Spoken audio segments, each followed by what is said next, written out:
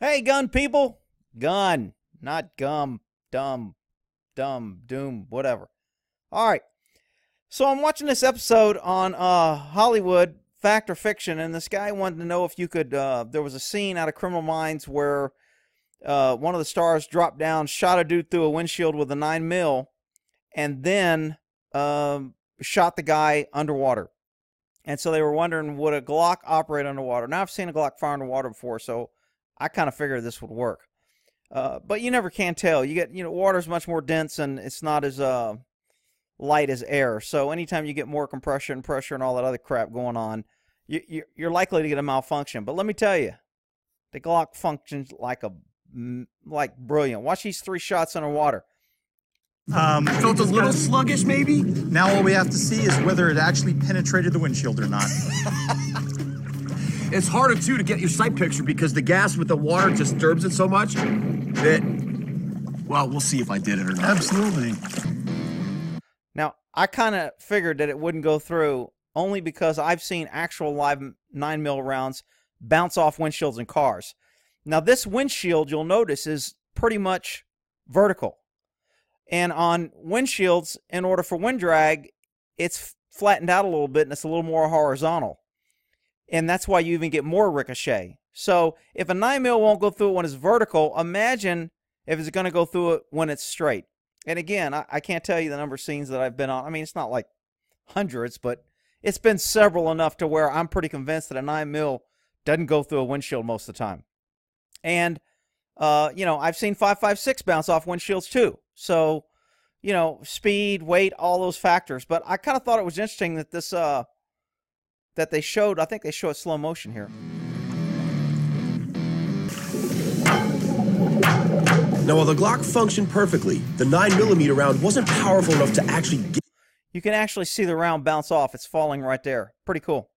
get through the windshield. In fact, you can see the round bounce right off on the first shot. Pretty cool. So, because the 9 mil didn't work, they tried a 357. Okay, so they put 3 rounds in a GP100 357.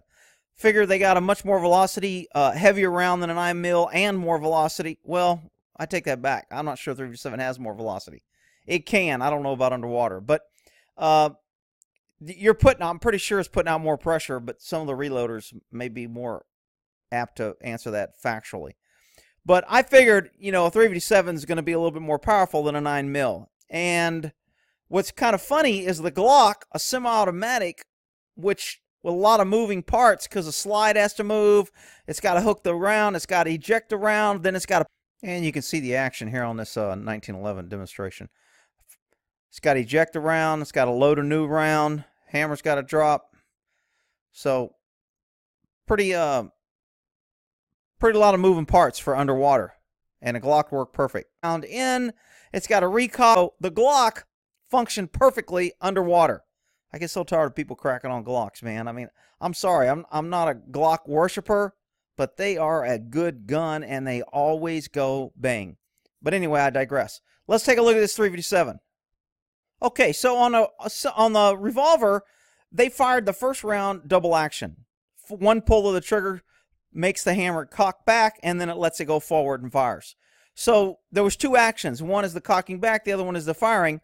Single action is if you would manually cock it back. Now they try this in double action, and the gun goes click. No bang. So, and the reason they're saying it didn't go bang, which makes sense to me, is there's a lot of water and dense water versus air, and hammers are usually weighted to hit the round the right way, not to penetrate the primer, but it didn't work on double action. So they go to single action and try it that way. So when they opened the revolver and looked at it, they could see that it had a light strike. So the firing pin hit the primer, it kind of dented it, but it didn't have enough force because of the water to fire the round in double action. Okay, and you see he's going to cock the hammer.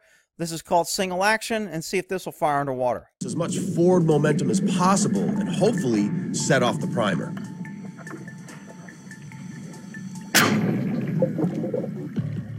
Kaboom. So single action worked.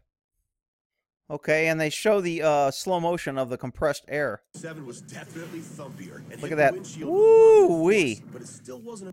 Did you notice the 3 little flashes, the kind of 1, 2, 3, like a heartbeat?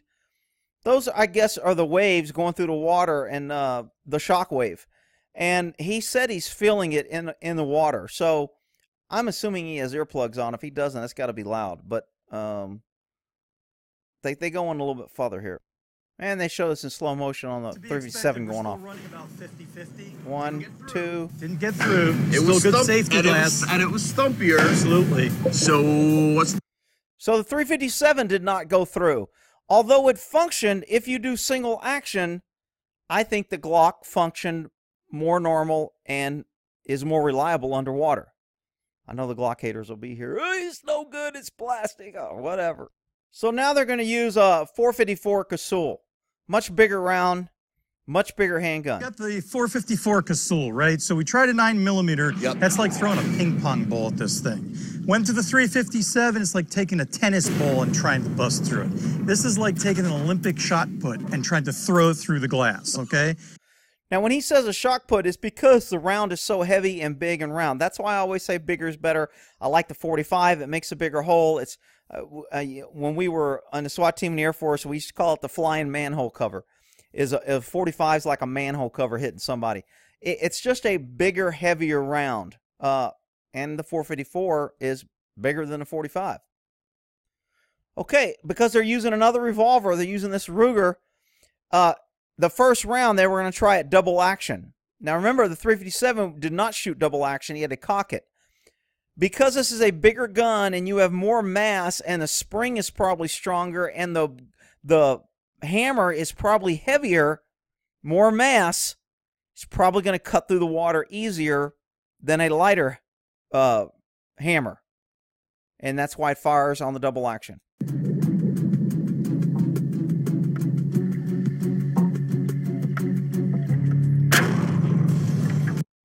And there's a big hole there. Pretty cool. Good little test. I've seen an AK fired underwater, and AK does fine too.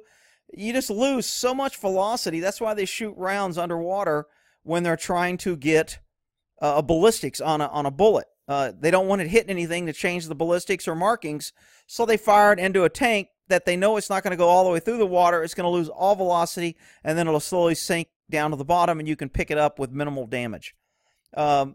You know, when they do ballistics, they fire the gun out of the water into the water. This was actually fired underwater.